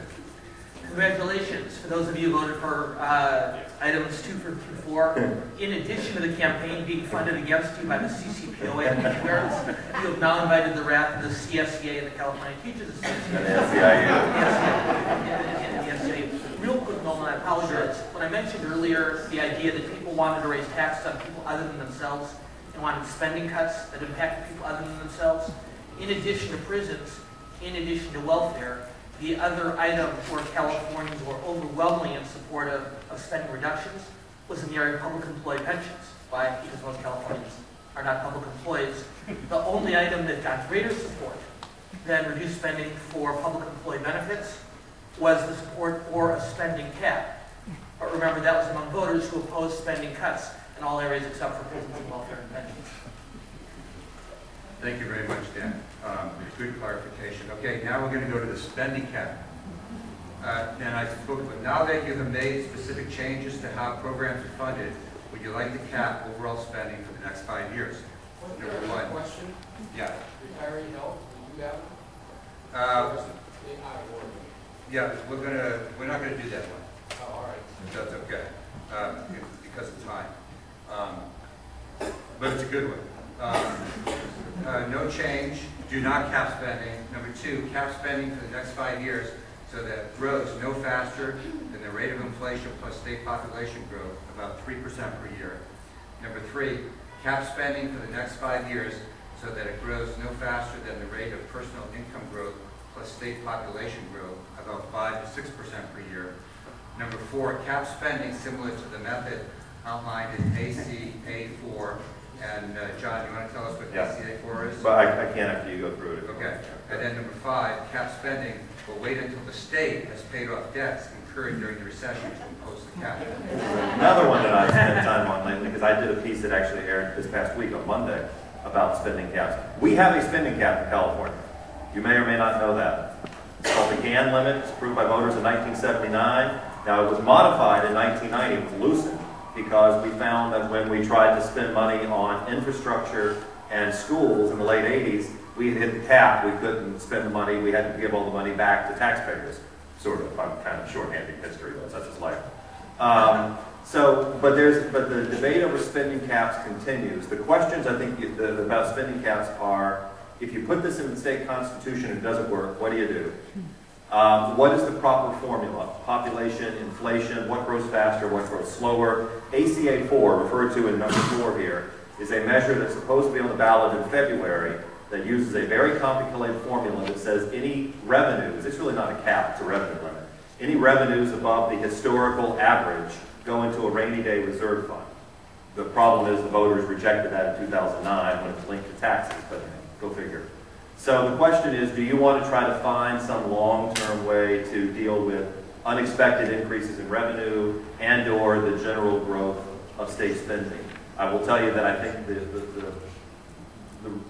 the final analysis, voters continue to want to do this, but how do you plan for what happens 10, 20, 30 years from now, especially if you put it in the Constitution? The current negotiations at the Capitol are a temporary spending cap that would go away once the tax extensions go away, which is a demand of Republicans. Okay, so go ahead, John. One clarification. I think one of the things that's important for you to always ask is, if you're reading or thinking or talking to anybody about spending caps, is what are you going to do with the money above the cap, right? Because if it's a spending cap that says you've got a volatile revenue system and we're going to take money above a certain level, put in a rainy day fund so we don't have to make these tough choices the next time we have a recession, or we're going to pay off the budget-related debt. We're still paying off operational expenses from 2003, right? So if you're going to do that with the money, then that's a fiscal tool that's different than wherever the line is, we cut checks back to you. It's a significantly different kind of spending cap. Which was the original GAN limit, which we give the money back. And ACA4 is along this other model, which is you capture money above a revenue trend and you use it to pay off debt, fill up the rainy day fund, and put the state back on fiscal spend. Okay, and finally, once again, just to make your jobs even harder, a spending cap, of course, is an absolute number of dollars, which means that there is growth in the number of students in our elementary schools and the number of recipients of in-home supportive services. In other words, if the population of California grows in any way, shape, or form, it'll mean reductions in the kind of programs we've been talking about for the last 45 minutes. Okay, so This is a big question. It has major, multi-billion-dollar ramifications. Go ahead and vote. Oh, okay. So if you vote for number 2, the ramifications are a reduction in the deficit of 16.6 billion. You vote for number 3. The ramifications are 3.4 billion. Number 4, it's the same as number 2, 17.6 billion. And the last one, there's no change. Noel, just to clarify, that is a one-year budget impact? This is It's the impact in 5 years, in 15, 16. So in other words, if we vote for something with a $16 billion deficit reduction, that will not magically eliminate. No, it's over 5 years. I just wanted to make sure. Yeah. In 1 year, it's all in 1 year. So yes, it would, if you voted for 2 or 4, you will move into surplus by instituting that. Keep on mind, too, number 2 is the GAN limit, basically. right. Number 2 is the old GAN limit from 1979, population stated inflation. And number 3 is the GAN limit as it's been modified. Yeah, the current. Could I ask a clarifying question on the Of course. $16 billion? And what you're saying is that by imposing the cap, you're enforcing a $16 billion cut, unspecified, in the budget 5 years from now. That's There's right. no new revenue. You're not specifying what expenditures cut. By creating a cap, you're just automatically stopping expenditures, which means you have to cut to get to that $16 billion, but we don't know what the cuts are. It doesn't balance the budget. It doesn't solve the budget. It just says you solve it with this. Yeah. Right. But would lead to cuts in the programs that we have been discussing up until this point in the program. Okay, so we're going to vote. Let's vote, Sonali, on the budget cap. I'm going to be very interested to see what you all vote here.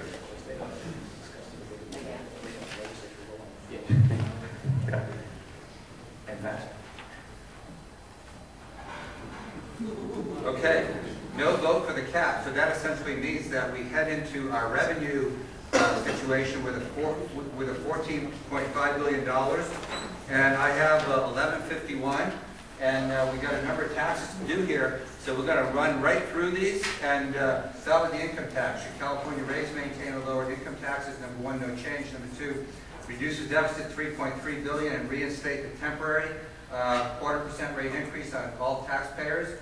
Number 3, reduce the deficit $3.8 billion and raise taxes on upper income families. Okay, rich people by reinstating the 10-11% brackets. Number 4, add $3.3 billion to the deficit and cut income taxes by 0.25%. Okay, let's vote. I'm not having any questions. So I'm going to be a dictator here. So now I put that up. Just be ready to always be putting it up as we roll through this. And remember, yes votes for any taxes will mean a well-funded campaign by the California Chamber of Commerce. Okay, so we got an answer here. Okay, we're going to tax it.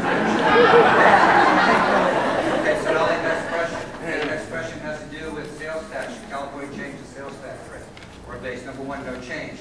Number 2, reduce the deficit $5.7 billion and extend the 1% sales tax rate beyond June 2011. Number 3, reduce the deficit by $2.9 billion and expand the base to certain services like architectural services and accounting services and that kind of stuff. Number 4, expand the base of services but reduce the rate by 0.5%, resulting in no change in revenues. And finally, number 5, if you want, how about add $2.2 billion to the deficit and reduce the state sales tax the rate by 0.5%. Let's vote. So I'll put it up there. Whenever I finish number 5, you can even have it up there all ready to go. Okay, sales tax. We're going to increase the sales tax, lower the sales tax rate. What are we going to do? I think we have a $10.7 deficit. Okay, we're going to reduce the deficit by $5.7 billion. 63% of you. That's almost a 2/3.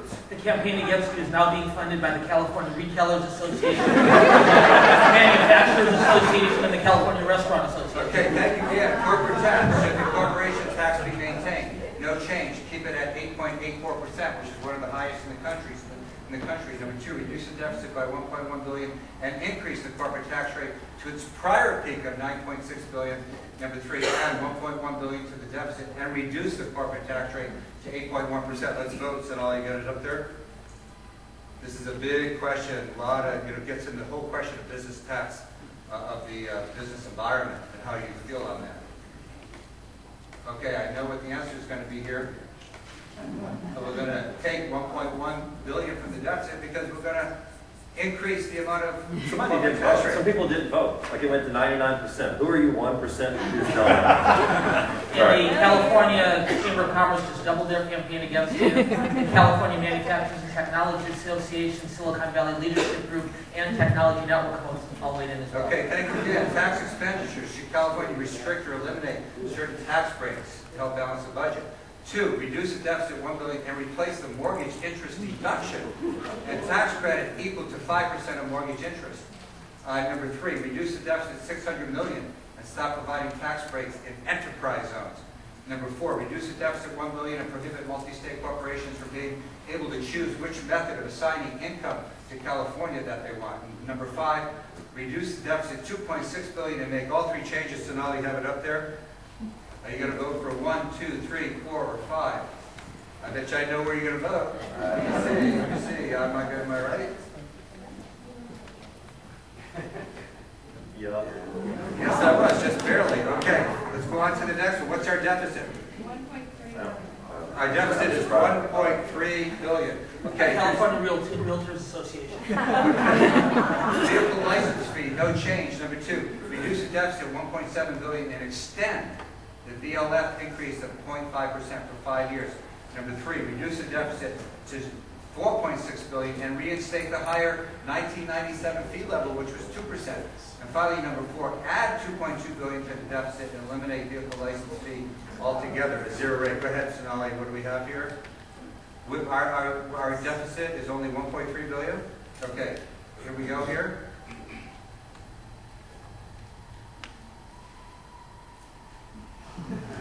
Okay, now we are, I think we're in surplus.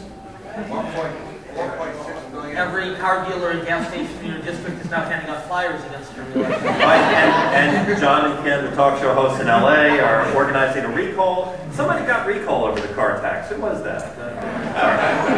All right, property tax, Prop 13, number 2, reduce the deficit $2.2 billion and require annual reassessment of non-residential property. This is the split roll. Remember, we're just going to increase the tax for commercial businesses.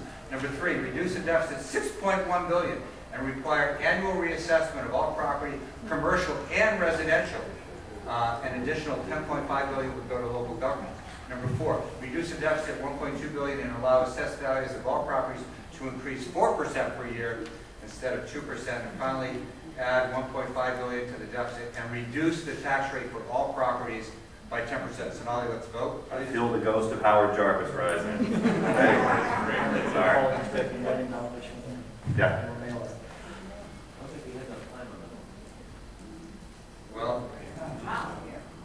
Well, okay, 2.2 billion. Okay, this is the split roll. So you guys decided that you're not going to tax residences. You're going to tax commercial properties. Okay, other taxes. Should California collect other taxes to close the deficit? Number 1, no change. Number 2, reduce the deficit $1.5 billion and impose a 12.5% oil severance tax.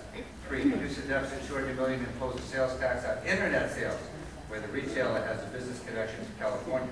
4, reduce the deficit by $700 million and impose a 5% per drink tax on alcohol beverages. And number 5, reduce the deficit $2.4 billion and make all 3 of the changes above.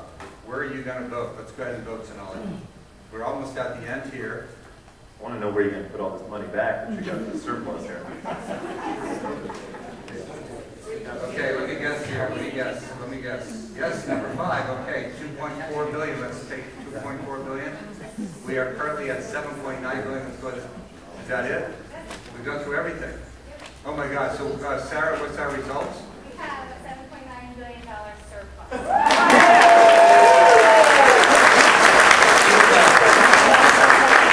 You will raise taxes by $22 billion. Okay, so what we're going to do here, we're going to wrap this up. I'm really excited that we are in surplus. But now, of course, when you raise these taxes, the Prop 98 school funding guarantee means that automatically some of those dollars go to education. So you could not take all those dollars back and fill in all the projects that you hated to cut because the cycle works and the money goes another way. So. All right, so I'm going to ask our panelists. We're going to have a 1-minute wrap up here, okay, and then I'm going to choose the raffle winner. and then we're going to have lunch. So we're going to start off. We're going to start from Jim and end with you, John. Jim, go ahead. Well, I want to thank you for your extraordinarily thoughtful questions and comments through here. This is obviously a group that's thinking very hard about what the implications to California are for the mess we're in.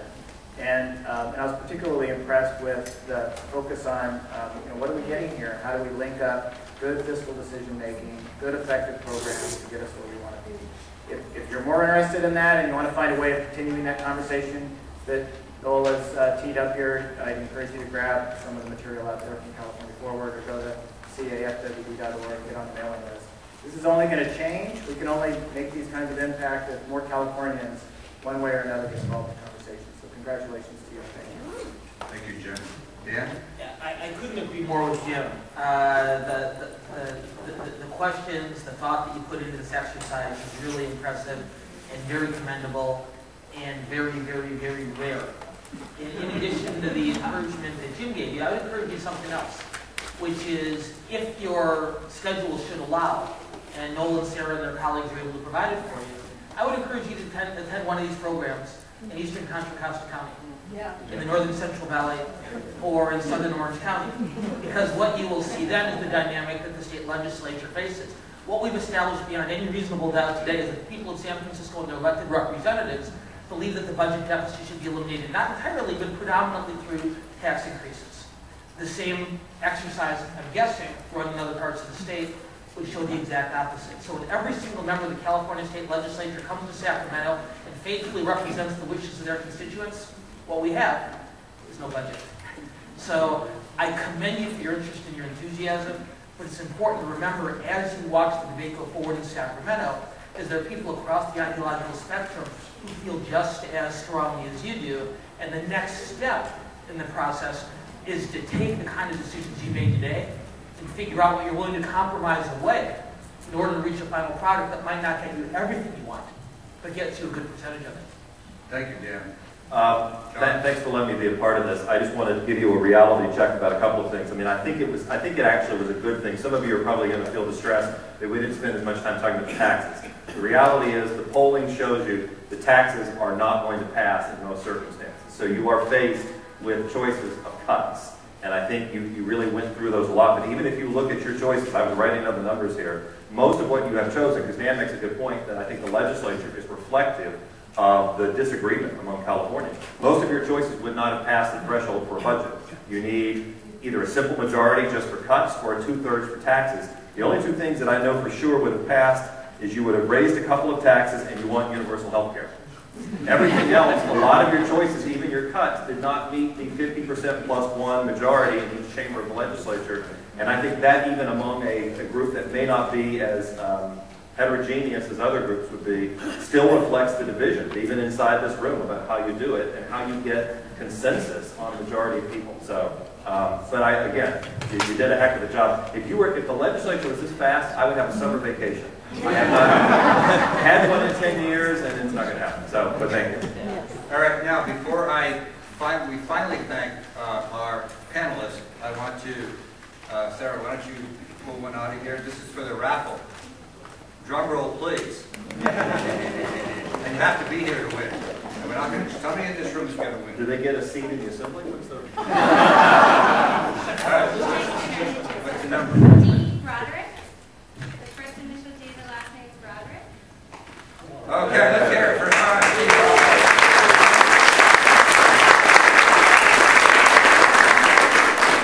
Now the tax you pay on that meal. Okay, now I'd like to very warmly thank all of you for coming today. You've been a great audience. You are unique Californians. You care deeply about the state, the fact that you came here today. As I said when I opened up my remarks, I care deeply about California. I know you all do too. Let's keep our fingers crossed that this year, over the next few months, some deal gets done that can put the budget beyond us, that can give us a 5-year reprieve so that we can focus on these bigger issues here in California, because there are big issues in California, but there are wonderful opportunities too. So on that note, let's also thank our 3 panelists. Thank you.